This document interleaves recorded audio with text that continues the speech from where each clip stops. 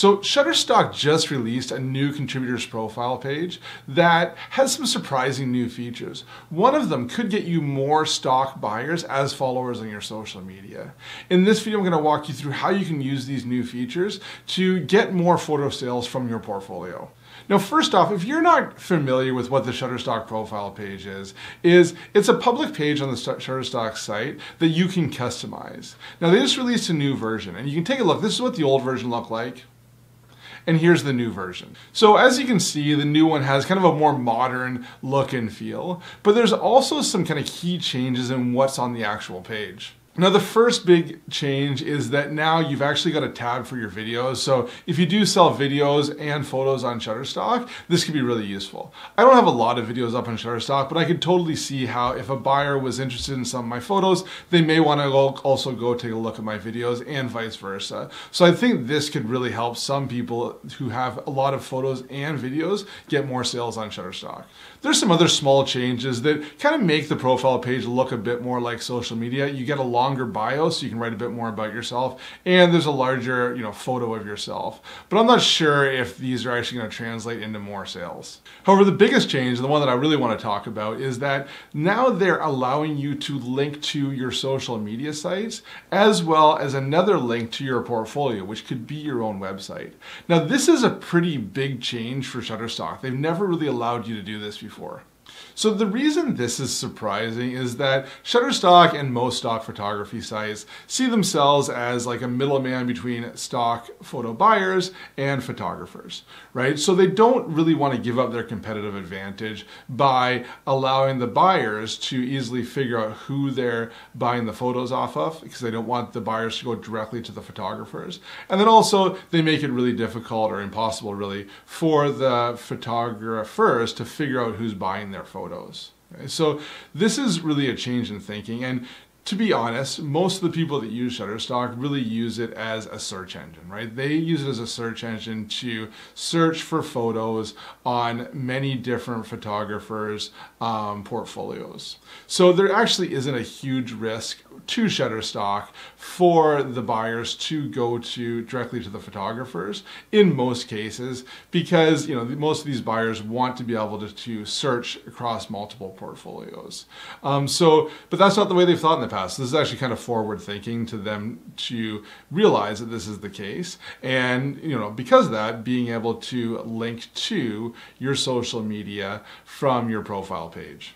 Now, that being said, it's been my experience that there's certain types of stock photography buyers that are going to want to follow you on social media. Right now, like if you think about someone, let's say someone goes and searches for landscape photos Canada, right? And they're doing that for a specific article they're writing and they go and they purchase a photo. Well, that person isn't likely going to think, okay, well, I'm going to need more photos from this photographer and go and look at my profile and maybe follow me on Instagram.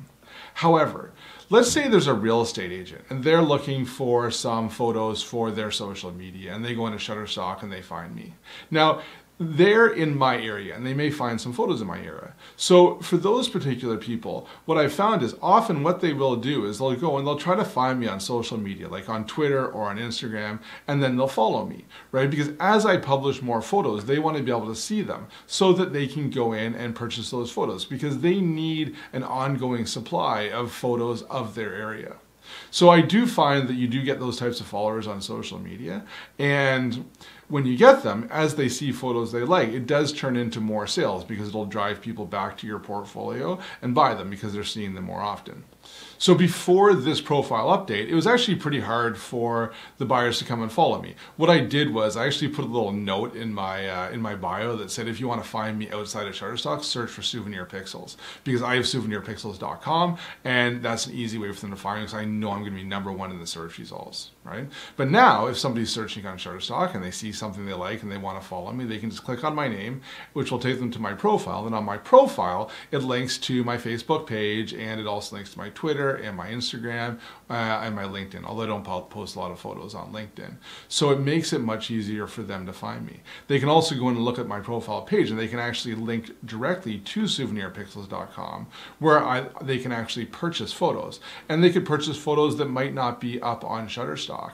So it might be worthwhile for them to go in and check this out. So again, this is just going to make it easier for them. I'm really looking forward to seeing how many people actually go through and click these links. But I can see, getting some stock photography buyers that are Shutterstock customers becoming followers on my social media.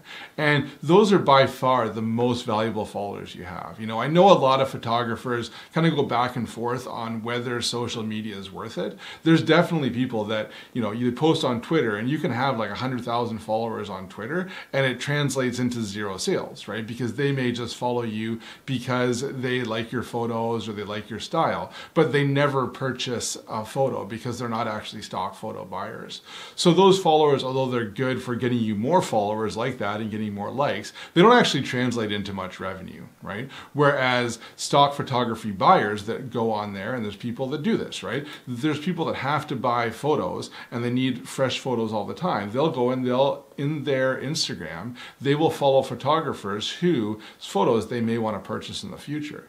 And I would much rather have 100 stock photography buyers following me on Instagram than 100,000 people that just like my photos, right? It's great and I love to share my photos and I like when I get the likes, but I like it more when, my photos actually get used for, a commercial purpose and I get a bit of revenue from it.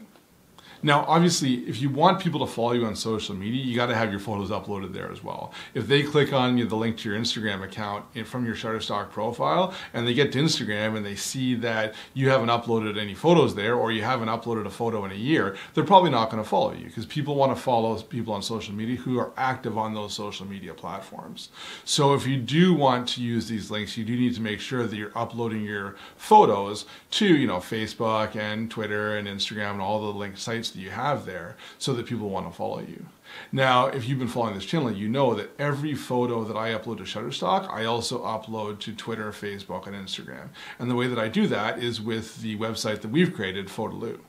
So what you can do in Photerloo is when I upload a photo to Shutterstock, I can also upload it to all the other social media sites all at once. I don't have to go in and upload the photo everywhere, right? So this really saves me a lot of time. Now, if you're interested in what that workflow looks like, you can look at some of the other videos on the channel, or you can just go in and sign up for a free Photerloo account. I'll put a link up here somewhere where you can go and do that. Now again, if this is your first time to the channel, make sure you subscribe. If you found this video useful, make sure you like it. Best of luck selling your photos online.